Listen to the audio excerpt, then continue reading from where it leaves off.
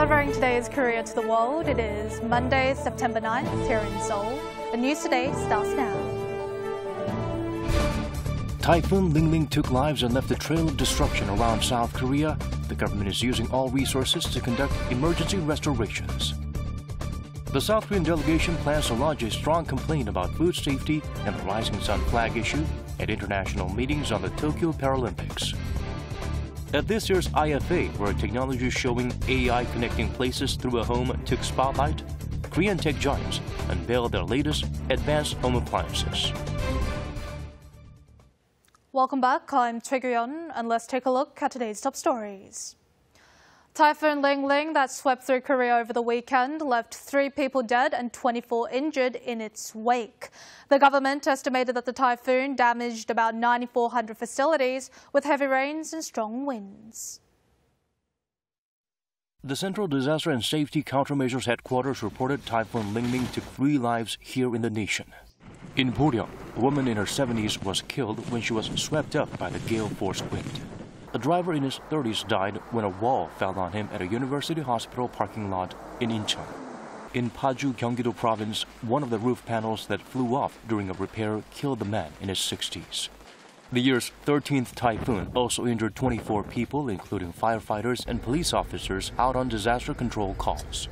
A house in Busan, Jeollabuk-do province, was completely destroyed, leaving its 2 residents homeless. More than 94,000 facilities nationwide were damaged, according to an official tally.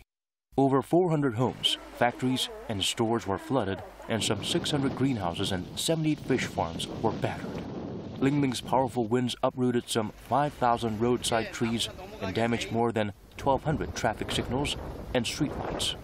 Strong winds were responsible for causing more than half of the 14,000 hectares of total crop loss. One of the most powerful typhoons to hit Korea knocked down a natural monument fir tree at Haeinsa Temple and damaged 24 other cultural properties across the nation. Ling also left roughly 160,000 homes nationwide with no power.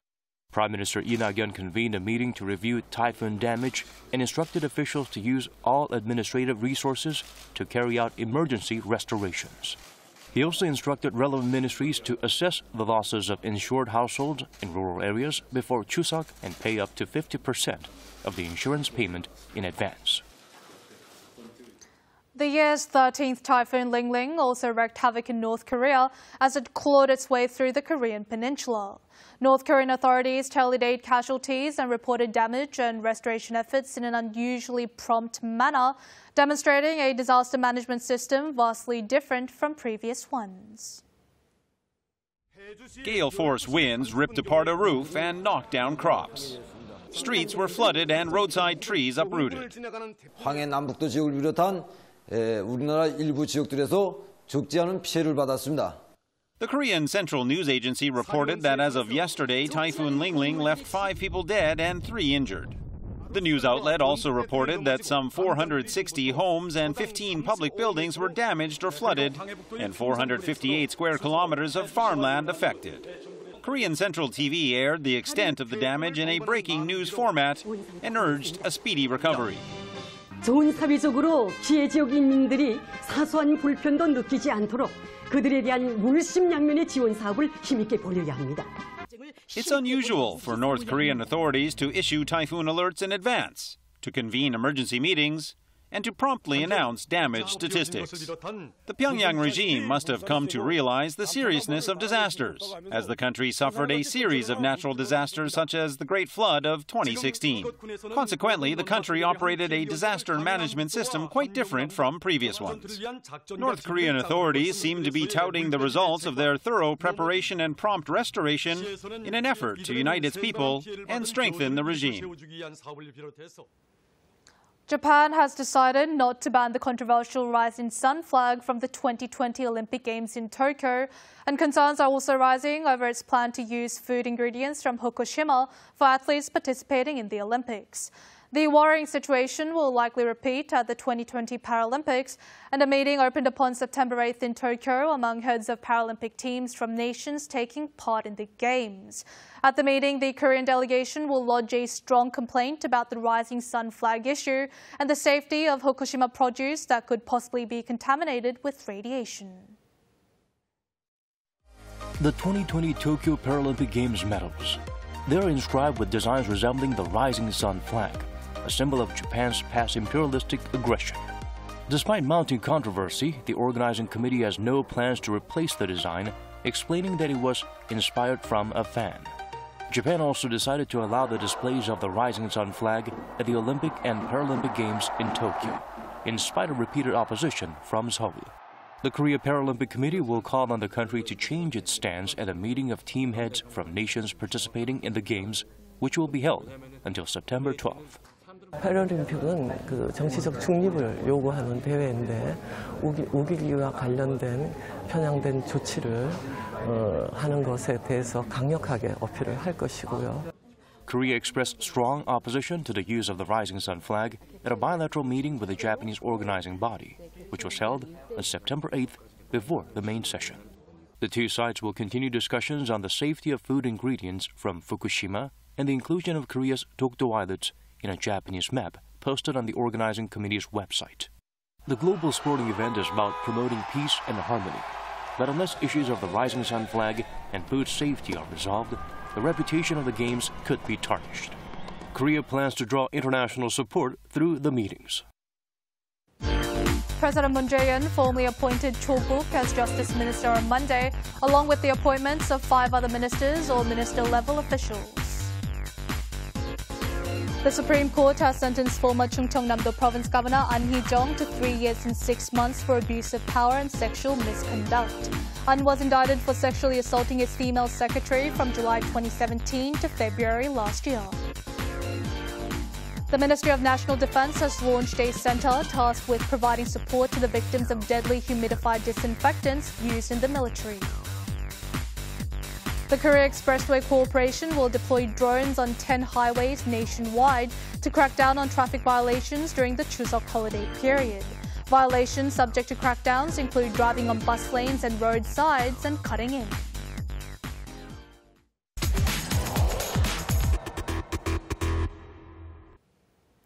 Korean home appliance makers have unveiled state-of-the-art 8K TV at this year's IFA Consumer Electronics Show, which is underway in Berlin, Germany. The exhibition also showcases progress in a cutting-edge technology in which artificial intelligence is used to connect places throughout a home. LG Electronics has released the world's first 88-inch 8K OLED TV. The TV boasts a super ultra-high definition panel with 33 million pixels, 4 times more than those of existing UHD displays. LG Electronics says the new product features a perfect 8K resolution as it recreates lifelike colors and picture quality by a degree of 90%, which is far higher than the international standard of 50%.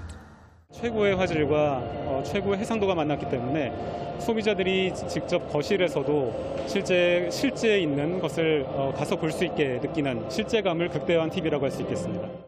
Samsung Electronics also unveiled a 55-inch QLED 8K TV. With a plan to sell the TV in some 30 countries, Samsung will also focus on developing content tailored for the new TV in collaboration with global companies.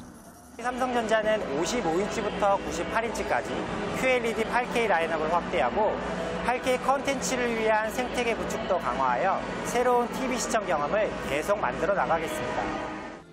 The market for 8K TVs has grown by a factor of 12 year-on-year. It is also expected to expand fourfold next year. However, the fact that 8K quality broadcast cameras and equipment have not yet been developed is a hurdle that must be overcome. Meanwhile, AI technology that connects home appliances around the house is continuing to evolve.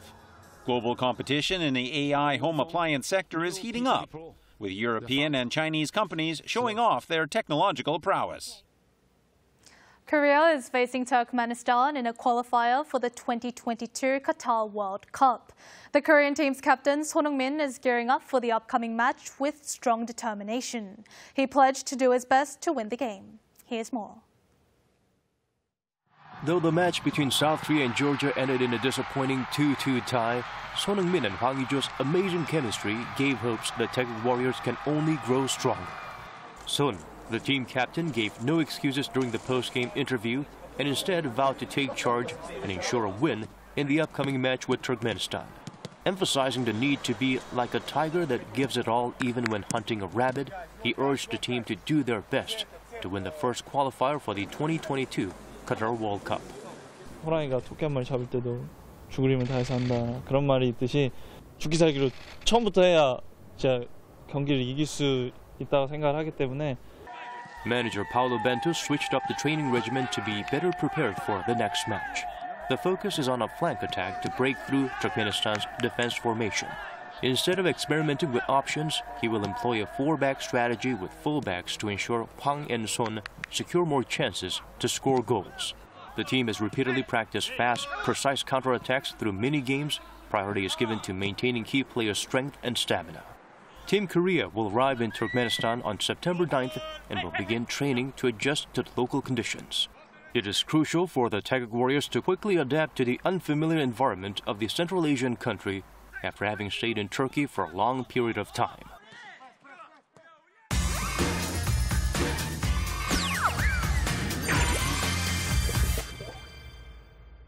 On today's Hadar Korea, we talk about K-pop singers being nominated at the prestigious E! People's Choice Awards and actor Yoo Jae-tae taking part in a charity marathon. K-pop groups BTS and Blackpink have been nominated in 3 different categories at this year's E! People's Choice Awards set to be held in November. This and more in today's Cultural News. The faces of K-pop boy band BTS and girl group Blackpink have been nominated for competition in the same categories at the U.S. Pop Culture Awards.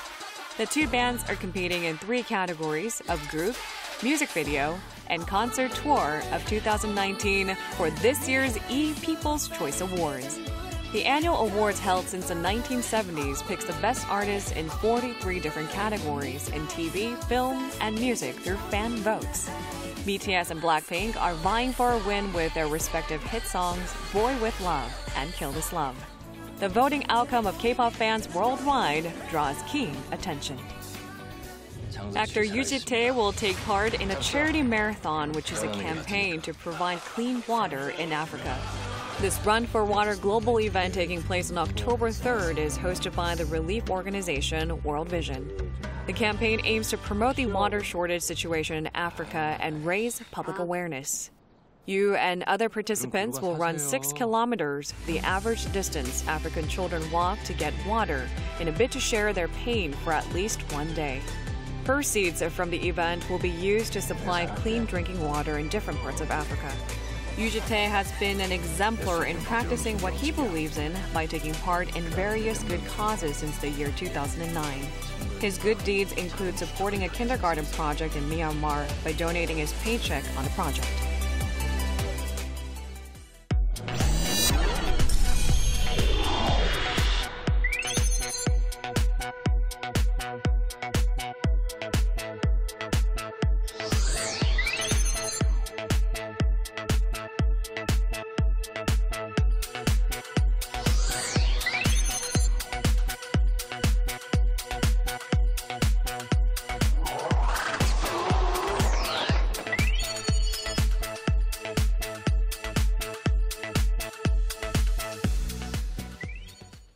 And that's all we have for you on News Today. Thanks so much for joining us. We will see you again at the same time tomorrow. Goodbye.